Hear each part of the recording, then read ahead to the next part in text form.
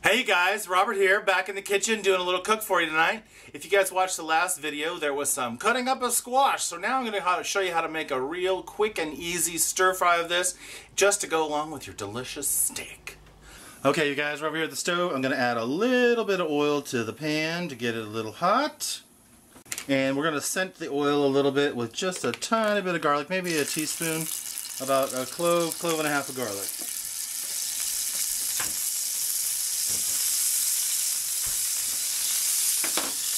Mix around in there nice and hot. And then to that, we're going to put our squash right on in there. Give it a quick toss. We don't want to burn the garlic. We just want to get it, start the juices flowing a little bit. This is a very hot pan. And I'm going to add a little bit of salt, not too much. And just a sprinkle of pepper. Now, I like my squash a little on the done side. I don't like it to be too crispy, but that's just my personal preference. You can make it how you want it. Now, if you want more than salt and pepper, you can also do that.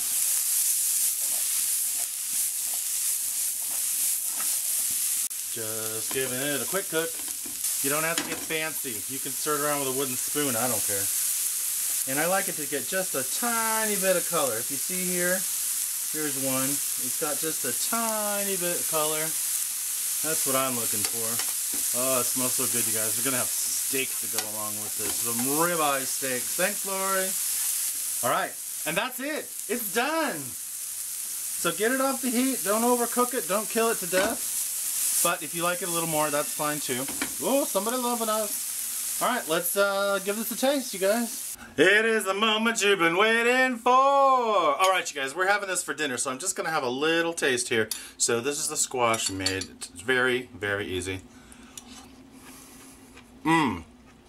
So good. The taste of summer. Perfect amount of salt, a little bit of pepper, and the garlic. And now, if you wanted, you could get all decadent, and you could put butter and stuff in this, but I really don't think it needs it. It's really delicious just by itself. Mmm. Fresh squash. Hope you guys try it. Alright, you guys, what'd you think? Squash is pretty darn easy to prepare. Just throw it in the pan, give it a little whirl, you're good to go. If you enjoy videos like this and you like to do more stuff in the kitchen with me, hit the subscribe button right there down below. And if you like this video in particular, I'd love to have a thumbs up from you guys. Hope to get to 1 million subscribers by the end of the year. Take care, you guys. Bye. A little wedge here. Ooh, it's got a nice crispy bottom.